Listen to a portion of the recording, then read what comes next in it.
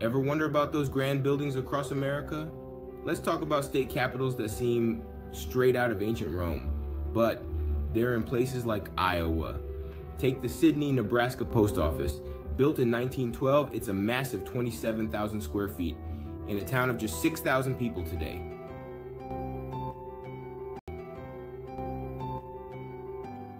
Now, the Salt Lake Temple in Utah, they say pioneers built it with just horses and buggies. No cranes, no trucks.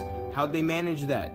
It stands 222 feet tall with 9-foot thick walls and supposedly goes deep underground.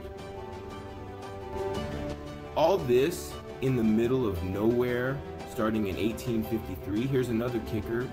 Many grand buildings were one-year wonders, like the Montana State Capitol, built in just 12 months in 1899.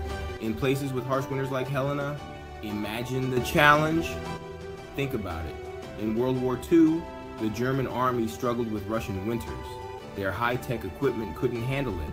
So how did pioneers in the 1800s manage these massive projects with basic tools?